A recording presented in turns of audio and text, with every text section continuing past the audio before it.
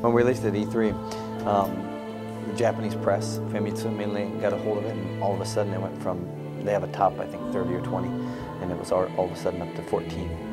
And they've only shown 16, okay. They've only shown it like once, and that's a pretty high jump from being out of the blue to being on the top 20, just like that.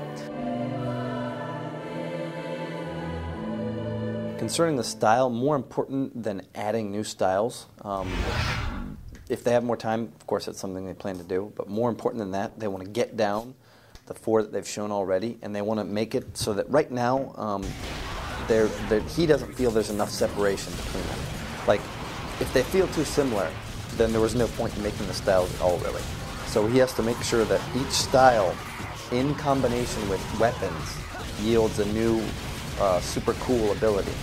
And so that's what he wants them to focus on, to make sure that when you are playing the gunslinger style and you're using the guns and you really feel it, and it feels like something that feels like a game that would feel like if you're focusing on the guns. And when you're playing the swords, then you're going to have more cutting and close-up action, and that just totally feels like that style.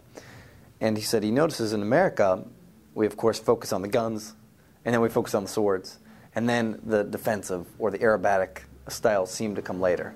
And personally, those styles don't have as much zip as the fighting style, so in order to make them be able to compete with the sword and the gun style, they have to make them even cooler, and so that's another area they have to work on and focus on. So they want to make sure that those styles are definitely really cool and feel unique before they go on to adding new things. Being able to create cool animations while at the same time maintain gameplay, that's what making a game is all about. It's very important, especially with this game more than others.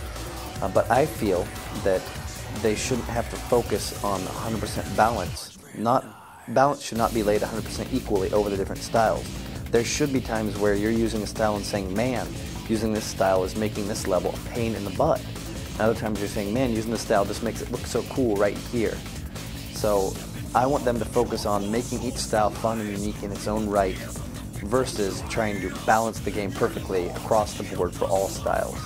Basically, if you're going to think of it in Street Fighter terms, Street Fighter is a game that's got balance, and yet it doesn't.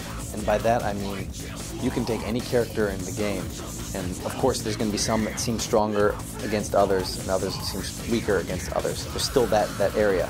But if you were to focus on one character and play them over and over and over again, you would get better and stronger. And you would see maybe a difference in balance versus somebody who hasn't played with somebody who has. But then after that person who hasn't played plays, and then they're playing each other on the same level, even if they're using different characters, thanks to that game's balance, all of a sudden they're back on the same equal playing field. If we try to focus on making Devil May Cry with that balance being everything, I think you're not going to be able to focus as much on the cool, on what's important about the game.